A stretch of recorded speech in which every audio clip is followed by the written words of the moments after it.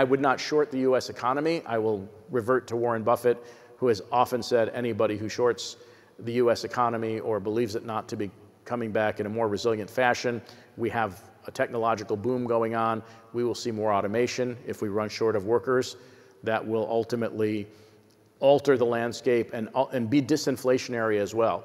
If we start replacing individuals with productivity enhancing technologies, that ultimately brings down costs, but that also takes some time. We are seeing a boom in capital spending right now, and you're seeing places like quick service restaurants automate very quickly. You're seeing a whole host of things changing, but it will take some time to right these situations. But in the longer run, when you look at the rest of the world, the US economy, in both absolute and relative terms, looks better than the rest of the world. China is slowing, may even be contracting because we don't know what the real numbers are.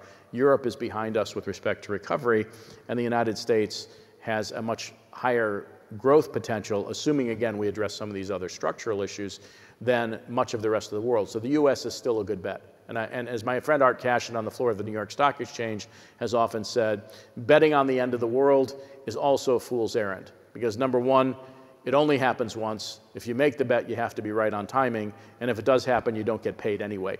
So it's a losing bet all the way around. Now,